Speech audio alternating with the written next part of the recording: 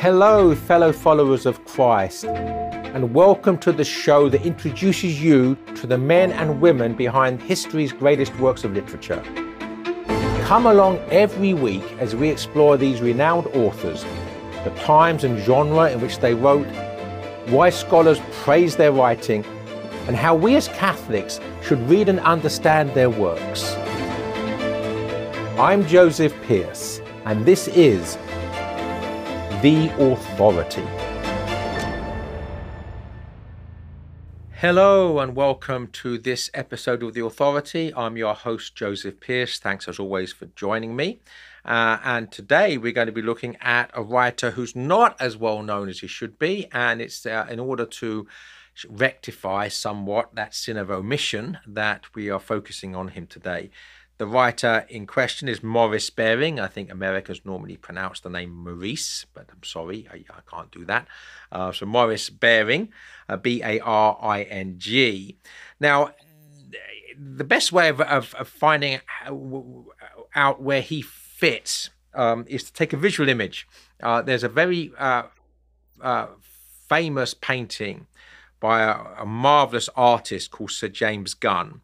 A little bit about him first. So James Gunn was a Scottish artist who painted in the realist tradition, and amongst other things, he painted portraits of the royal family in the late 1940s when Princess Elizabeth, before she becomes Queen Elizabeth II, for instance, as a young lady in some of these group portraits of the royal family. He was a convert to Catholicism himself, and is actually buried in the same graveyard as Hilaire Belloc in the Church of Our Lady of Consolation in Sussex. But he painted, as he was a friend of Belloc's and Chesterton's and Maurice Baring, he actually got the three of them together. And painted a painting called The Conversation Piece. And it shows Chesterton seated at a large table, writing something on a piece of paper, and standing behind him are Hilaire Belloc and Maurice Baring. So we often see Chesterton and Belloc together. George Bernard Shaw dubbed Chesterton and Belloc as being seen so much as being synonymous, as being alike in what they believed and what they wrote about, that they are like two halves of a pantomime elephant, the Chester Belloc. And really, Maurice Baring deserves to be part of that. I don't know what name you could come up with, the Chester Belloc Baring or something, but the three of them are a triumvirate. They're three people that were very important to Catholic letters, to Catholic literature, especially between the two world wars. And that's really where Maurice Baring's fame resides, in what he wrote between the two world wars. But before we get there, I want to backtrack to his earlier life. But the point is that although Maurice Baring is now seen as being in the shadow of Belloc and Chesterton, that was not the case. And between the two world wars, he was a best-selling novelist in the UK, in France, and in other countries, that he was very much seen as a significant and well-known author in his own right. It's very sad that in the post-war years he's been largely neglected, and there are some reasons for that which we'll discuss. But probably, actually, let's begin with the most important reason why he's neglected is because of his extraordinary depth of culture. This man was so widely read, not just in the literature of the English language, but he spoke essentially fluently, very comfortably, both reading and speaking Greek, Latin, Russian, Danish, one of the Scandinavian languages, French, German, so I think Italian. So yeah, he was a polyglot man who just picked up languages. He worked for the diplomatic service when he was a young man. Obviously, a man so gifted in languages, so he spent time in Copenhagen. So yeah, Danish was the language. As a diplomat, he worked in Russia. And he's just so widely read. So what I feel when I read Maurice Baring, he's a challenge to read. He's difficult. but this is a challenge to which we should rise to the challenge. But I think about him what Chesterton said about his friend, the Dominican Father Vincent McNabb. Chesterton said of Father Vincent McNabb, referring to Father McNabb's holiness, that he walks on a crystal floor above my head. And that's what I feel when I read Baring, not so much his holiness, but his depth of culture. He'll quote foreign languages and not normally bother to translate for us because he's sort of assuming his readers will be as knowledgeable in languages as he is. So you have to be prepared when you read them to not get everything, but to allow yourself to grow into sort of the shall we say, the aesthetic literary cathedral which he is, and to grow through being in his presence. So for me, he does, as a writer and as a man of culture, walk on a crystal floor above my head. As regards his conversion to Catholicism, he's featured in my book Literary Converts, and I'm going to read the passage about his early views on Catholicism and where they led. So dating back to 1899, so he's almost exactly the same age as Chesterton. Chesterton and Baring were both born in 1874. Baring would outlive Chesterton and die in 1945. Chesterton died in 1936. This goes back to 1899. So we have a young Maurice Baring in his mid-20s. I'm just going to read from the book here for the moment. Even at this stage, however, Baring understood the logic of the Catholic position, telling Reggie Balfour, quote, "My trouble is I cannot believe in the first proposition, the source of all dogma. If I could do that," in other words, the existence of God, "if I could do that, if I could tell the first lie, I quite see that all the rest would follow." In spite of his unbelief, he accompanied Balfour to a low mass at Notre Dame des Victoires. He had never attended a low mass before, and he was pleasantly surprised. Quote, "It impressed me greatly. I had imagined Catholic services were always long, complicated, and overlaid with ritual.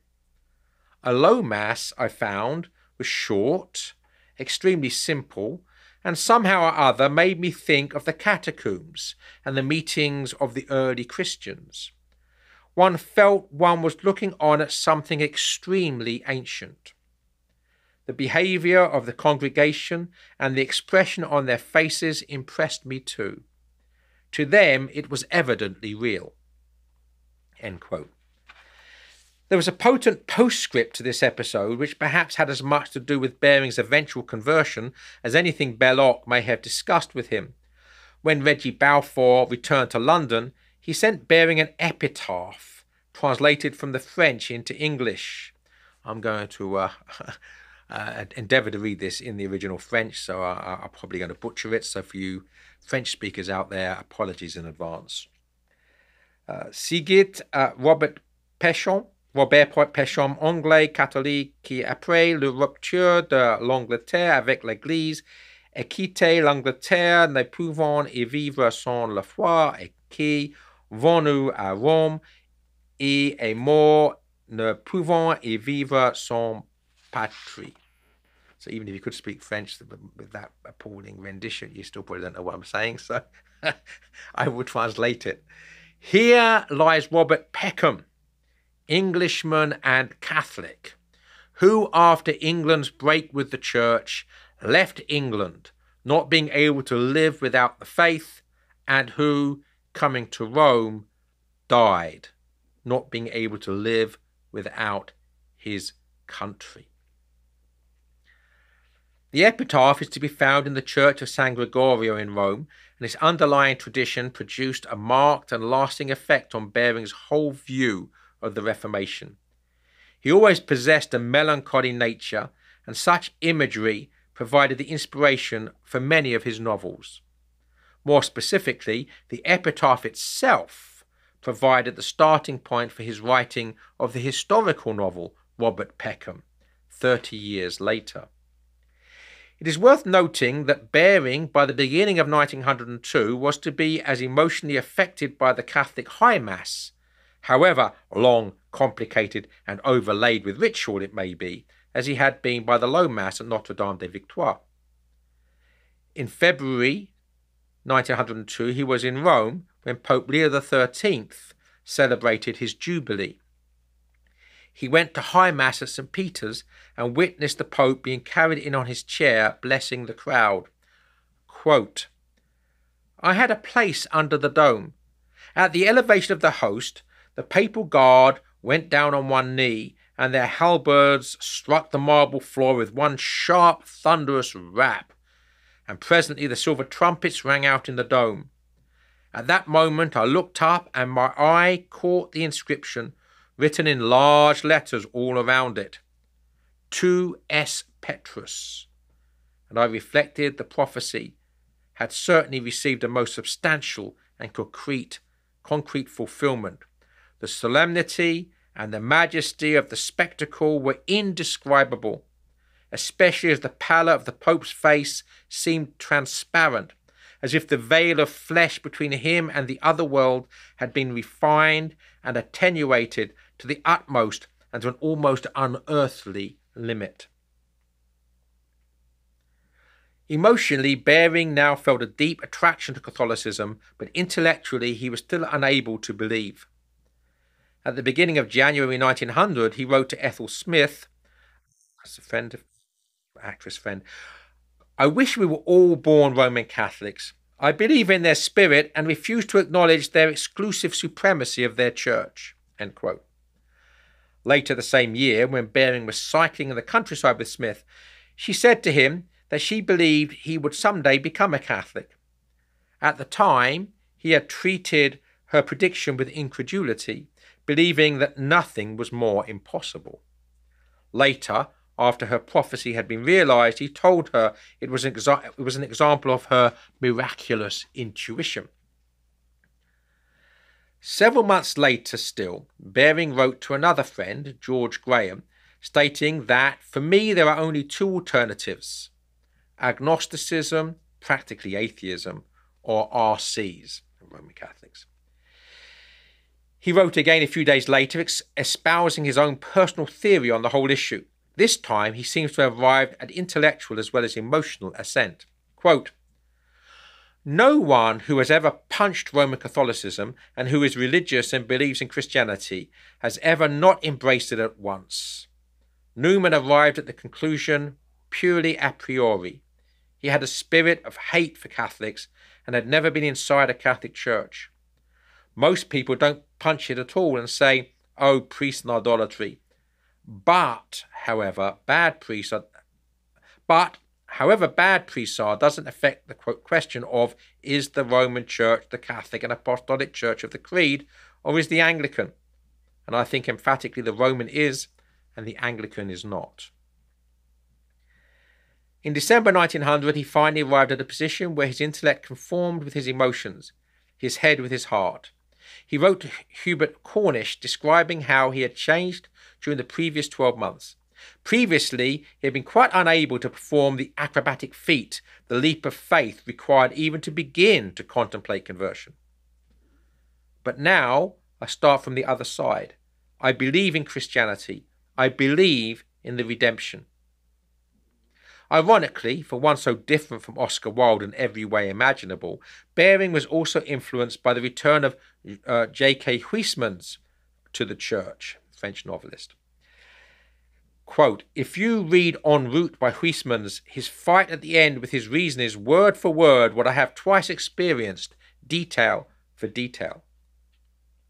For Baring, although the fight with reason was all but over, it would take him the rest of the decade to make the decisive step into the church. In the intervening period, he battled not so much with great philosophical questions as with petty prejudices. In 1906, he told Belloc that he had despised Vatican politics and the effect of the church upon the body politic in Italy and France. He disliked the English Catholics in Rome, and he had doubts about Catholic education. 3 years later, he buried such doubts and embraced the faith. In the meantime, he would say with Huysmans that he was en route. Okay, so here we have the beginnings of Baring's approach to the church. some years prior to his conversion. Before we talk about his importance as a novelist, which is where his real literary importance resides, although I say that somewhat begrudgingly. And the reason I say it begrudgingly is I do think Maurice Baring is one of the finest poets of the 20th century. His poetry is unread and unknown, and that is, quite frankly, a crime. I have here a volume, which should be brought back into print one of these days, called Collected Poems by Maurice Baring. And I'm going to read a part, so I'll just give you, he also, I've got a bad wrist, so if I squirm occasionally, forgive me. So he has an ability in a sonnet to encapsulate the spirit of a nation. So there's a sonnet on Germany, there's a sonnet on Italy, there's a sonnet on Seville, there's a sonnet on Greece, there's a sonnet on Russia. He spent some time in Russia. He was a journalist reporting on the Russo-Japanese War in 1904. I'm going to resist the temptation of reading his marvelous sonnet on Russia, but he also wrote A June Night in Russia, Harvest in Russia. And then the other thing he has is this marvelous ability to encapsulate writers and composers in a sonnet form, their spirit. So there's a sonnet on Dostoevsky. There's a sonnet on Beethoven, on Mozart, on Shelley, Percy Shelley. And there's a sonnet on Wagner, which I am going to read. Baring, as well as being so widely read in the literature of so many languages, was very, very cultured in terms of the love of music. And he was a great devotee of the music of Wagner. Wagner, of course, is a conflicted spirit. And this conflict, this tempestuous, tumultuous aspect of Wagner's personality and his work is present in this sonnet. I am going to not resist the temptation. I am going to read it. Wagner by Maurice Baring. O strange awakening to a world of gloom, and baffled moonbeams and delirious stars, of souls and moan behind forbidden bars, and waving forests swept by wings of doom. Of heroes falling in unhappy fight, and winged messengers from eyries dim, and mountains ringed with flame, and shapes that swim in the deep river's green translucent night. O restless soul, forever seeking bliss, athirst forever and unsatisfied, whether the woodland starts to the echoing horn, or dying Tristram moans by shores forlorn, or Siegfried rides through fire to wake his bride, and shakes the whirling planets with a kiss. But probably closer to home as regards the authority and the Christian dimension, he wrote a wonderful sonnet called Candlemas. He was received in the church at Candlemas, February the 2nd. The Feast of the Purification, of course. And there's a wonderful sonnet, which I will resist reading. But he wrote also a poem called Vita Nuova, meaning new life. It's a sonnet sequence of 3 sonnets to commemorate his reception to the church on that Candlemas. And I'm going to read the middle of the 3 sonnets in this sonnet sequence, which encapsulates his emotions at the time of his conversion. One day I heard a whisper, "Wherefore wait? Why linger in a separated porch? Why nurse the flicker of a severed torch? The fire is there, ablaze beyond the gate. Why tremble, foolish soul? Why hesitate? However faint the knock, it will be heard. I knocked, as swiftly came the answering word, which bade me enter to my own estate. I found myself in a familiar place, and there my broken soul began to mend. I knew the smile of every long-lost face. They whom I had forgotten remembered me. I knelt, I knew it was too bright to see the welcome of a king who was my friend. All right. So during World War I, we've looked at some of the World War War poets, and there's some war poetry about the Russo-Japanese War. There's a sonnet on the dead samurai.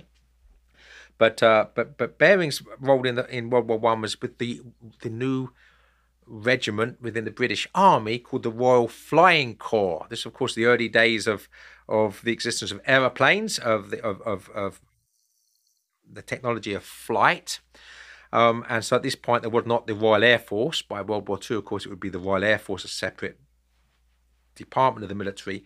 But the Royal Flying Corps was merely a corps of the army. And he was served in the Royal Flying Corps during World War One. Actually wrote a book about it called RFCHQ, I think, if I remember correctly. But it was say, let's now move on to Baring as a novelist. His first novel was published in 1921, was called Passing By, and his final novel, Darby and Joan, was published in 1935. 12 novels in total during that period of 14 years. Many of them are somewhat, well, several of them are somewhat substantial in terms of length. And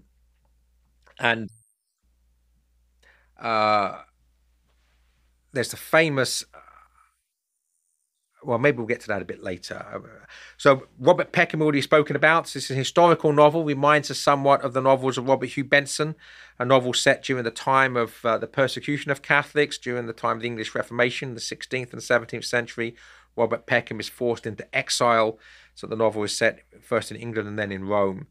Cat's Cradle is a wonderful, long novel about an aristocratic Catholic lady living amongst the expatriate community in Rome, so the English community in Rome. The Lonely Lady of Dulwich is another wonderful story. Baring has this marvelous ability to make his protagonists females, women, somewhat unusual gift for many male novelists. But his greatest novel, most people would agree, is C, just the letter C. And I wrote about this in the series for Crisis magazine, Putting Great Literature in a Nutshell. And I thought I would read this to give you some inkling into the sort of novelist that Maurice Baring was. C is one of the longest works featured in this series, weighing in at over 700 pages, as well as having the shortest title. It is also neglected and little known, as is its author, Maurice Baring. It would be well, therefore, to say a little about the author, and it's important before we proceed to what is arguably his final work. And although we talked a little bit about Maurice Baring's biography already, the way I discuss it here is somewhat different, so we will go ahead. Maurice Baring was born in 1874, the same year as his good friend G.K. Chesterton. A convert to the faith, he was received into the church in 1909. Although he is a very fine poet, he is better known as a novelist. Between the two world wars, he wrote several popular and highly regarded novels. These include Robert Peckham, an historical novel set during the Tudor terror of the 16th century, and several novels set in contemporary England and Europe. Hilaire Belloc considered one of Baring's novels, Cat's Cradle, to be, quote, a great masterpiece, the best story of a woman's life that I know, end quote. G.K. Chesterton wrote that he had been much uplifted by Baring's novel The Coat Without Seam, comparing it, quote, with much of the very good Catholic work now being done, especially in France. Francois Mauriac, one of the finest novelists of the Catholic literary revival in France, to which Chesterton was referring, was a great admirer of Baring's novels. What I most admire about Baring's work, Mauriac said, is the sense he gives you of the penetration of grace. Baring was too moved to speak when he learned of Mauriac's praise. Baring was inadvertently describing himself in the description of a character in The Coat Without Seam. Everything about him gave one the impression of centuries and hidden stores of pent-up civilization. Baring knew Latin, Greek, French, German, Italian, Russian and Danish, and he was widely read in the literature of all these languages. Reading his work is like stepping into the presence of someone who walks on a crystal floor of culture above our heads. Forgive the element of repetition. It's like a refrain in a song. It's worth repeating. As the aforementioned quote by Mauriac might suggest, Baring enjoyed great success in France. 10 of his books were translated into French, with one, Daphne Adina, going through 23 printings. His novels were also translated into Czech, Dutch, German, Hungarian, Italian, Spanish, and Swedish. C, published in 1924, received the highest of praise from the French novelist André Maurois, who wrote that no book had given him such pleasure since his reading of Tolstoy, Proust, and certain novels by E.M. Forster. As we begin to discuss the novel, it might be good to start with an explanation of its title. C is the nickname given to the novel's protagonist, the Honourable Carroll Bramsley, by his family and friends. The second son and fourth child of Lord and Lady Hengrave, C moves in an aristocratic world of opulence, high culture, and low morals. A precocious child who struggles to adapt to adulthood, he is torn between the two types of love which are ever at war in the human heart. The first is the call to caritas, the sacrificing of the self for the beloved. The other is the pursuit of eros, the sacrificing of the beloved on the altar erected to the self. It is this war which wages itself relentlessly in C's own selfish heart. The higher calling of caritas is epitomized by C's thwarted relationship with the aptly and symbolically named Beatrice. Meanwhile, his lower appetites hunger after the seductive and flirtatious Layla, the beautiful wife of a successful diplomat. On the surface, the religious element is present in the presence of Beatrice, a devout and virtuous Catholic, but the deepest spiritual dimension is subsumed within the very depths of cultural sensibility and a breathtaking breadth of intertextual interplay with which Baring breathes ethical and aesthetic life into the weavings and wanderings of the plot. We see how C's early infatuation with romantic poetry in general, and the poetry of Shelley in particular, impacts his philosophy of life and love. We see how his dabbling with the diabolism of the French decadence intoxicates his aesthetic sensibility, poisoning his innocence with the suggestive promises of pride. We see how his reading weakens and finally destroys his already weak and faltering Christian faith. We see how his descent into atheism is seen as a liberation of the spirit from the constraints of Christian morality. Throughout the novel, the music of Wagner provides a hauntingly recurring soundtrack, a leitmotif of doom-laden desire and gloom-laden desolation.